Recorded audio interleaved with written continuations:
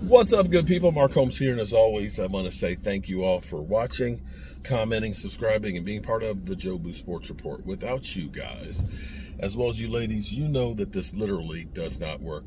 Man, the fallout begins with Saquon Barkley. Oh my goodness. Got a couple of texts from Rashid.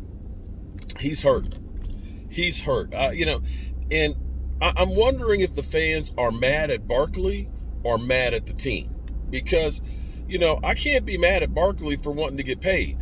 He's out there, he's been injured, and he's then put himself on the line. He, puts in the work, does everything the team asked him to. On the other side, I can understand the team. He started out hot last year and kind of tailed off at the end of the season. He did have 2 seasons where he got hurt. But the reality of football is every player is one play away from a career-ending injury. In fact, I could say every player could be one play away from dying on the field.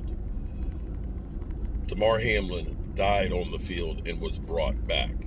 So all of these guys are putting themselves on the line. And if I'm Saquon, I'm looking and saying, and no disrespect to Daniel Jones, we understand quarterbacks are a premium and stuff, They're not, regardless of Cowboy fans out there thinking that, just get rid of Dak because we just find anybody else that'll be better. That's some bullshit right there. But be that as it may, getting a quarterback is not an easy situation. And running backs, unfortunately, have been deemed disposable. So, Cop Pizzle, stop making babies. Stop being 60-minute man. I want to know how you feel at this moment about Barkley not getting that deal done. Are you mad at Barkley? Are you mad at the team? Now, Rashid, he's got the take of, man, this is Odell all over again. We get guys that we like, that have done the work and things, and they don't take care of them.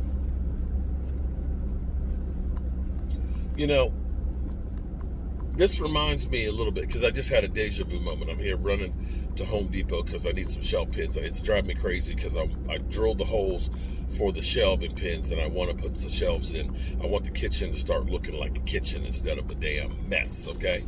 And so that's why I'm going here to get these shelf pins and some wire, because tomorrow we're going to get that downstairs unit fired up and inspected on Thursday. But be that as it may, but let's stop right there. It hit me there because I realized what would happen. The Commanders, formerly the Washington Redskins, they would have good players that they didn't sign new contracts to, and they would go out and they'd sign these exorbitant contracts for guys who weren't on the team. They would let go of the good guys that they had, the ones that performed, the guys that weren't a pain in the ass or anything like that. They would let them go, and they'd do well at other places, but they wouldn't hold on to them. But then they would go ahead and spend a boatload of money for a guy like Adam Archuleta. Oh, man, we got to get Adam Archuleta, and we're going to make him the highest paid, cornerback back there and shit. It's like, okay. They'd go out and they'd get Bruce Smith, who was only there to try and get the sack record, who was past his prime. But then they'd have guys that were young, talented guys that were doing great things and not pay them. So that's the situation here. And, the NFL, I don't know if the NFL has an agenda that they were basically saying, we don't want to go crazy here on these numbers. We want to start getting these numbers in line. You'll remember when Roger Goodell was talking about firing coaches. He said basically they had $100 million in dead money for paying coaches that were let go. And so they were looking at the bottom line and saying, you got to do better with picking these coaches and give them more of a shot, that you're not wasting money and paying off these contracts. Don't have to worry about that with the Cowboys, because Lord knows Jerry Jones, he got every dime out of Jason Garrett's contract. But I think also, too, last year's free agency was freewheeling, and everybody was just getting money and getting paid left and right, and nobody seemed to care how much money was going out. And we saw a lot of these players that didn't pan out that got paid, and I think that they started saying, wait a minute, let's get this shit under control.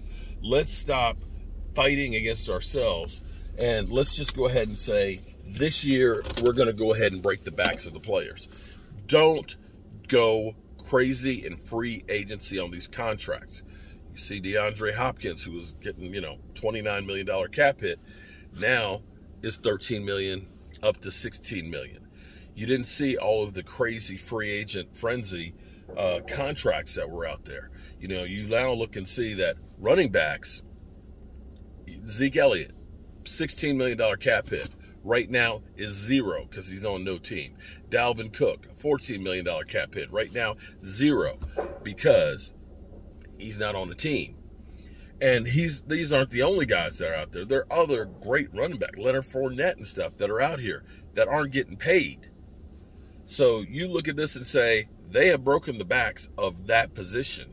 That franchise tag will probably go down because, quite frankly, the big number guys don't have the big numbers anymore. Barkley, $10 million. Tony Pollard, $10 million. Josh Jacobs, $10 million. Beyond that, you got Alvin Kamara, who's at 14. You've got Christian McCaffrey, who's at 16. And you just had Joe Mixon redo his contract that was going to be 9 down to 6. Miles Sanders, 4.5. Ain't no money out there. Heck, kickers might be making more money than running backs now. So let me go in here and grab this stuff, get back here, get these shelves in, and get ready for my live stream. Make sure you guys tune in tonight, 9 o'clock Eastern, because we'll be getting live and talking about this, the Great Giants meltdown. And in case you didn't know, Barkley basically says he ain't showing up for camp, which means he's going to show up week 1, so he gets that game check. But will he be ready to play?